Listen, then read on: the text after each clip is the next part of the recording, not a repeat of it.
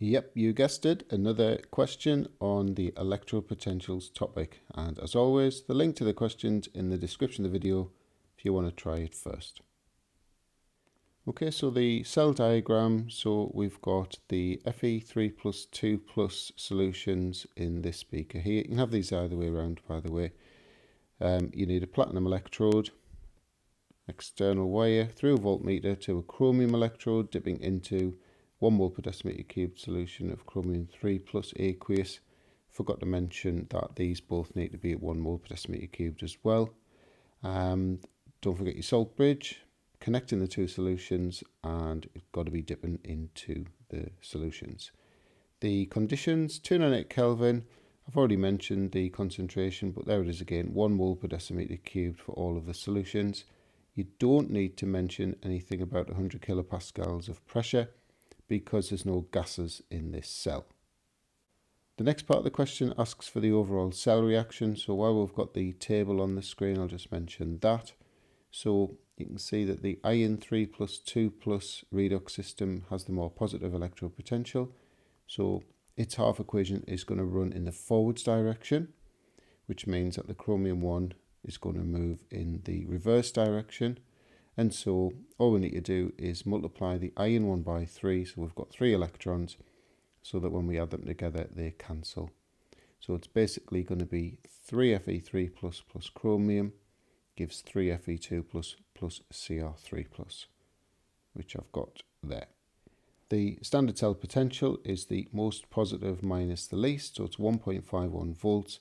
And the chromium electrode, remember, that's got the least positive electrode potential, so therefore it is the negative electrode. So part B, what's happening here? Well, they're dissolving chromium 3 chloride into the chromium 3 plus chromium half cell.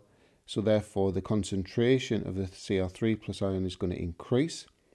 That's going to make the half equation for the chromium 3 plus chromium move more to the right hand side, which will make the electrode potential get more positive. So if we think about how we calculate the cell potential, this is the electrode potential for the iron 3, iron 2. If this gets less negative or more positive, then obviously when you combine the two, you're going to get a smaller answer. So part C now, the half equation for the methanoic acid electrode in the fuel cell. So that's our overall equation. That's what we've got for one of the electrodes. So obviously we need some methanoic acid, 2 moles of methanoic acid. We've already got the oxygen. We don't want the 4H plus and 4 electrons in the overall equation, so we'll make them products for the methanoic acid one. We've got the 2 waters. We haven't got 2 CO2s. So that gives us that there. So technically we should cancel this down. So if we divide everything through by 2, we get that.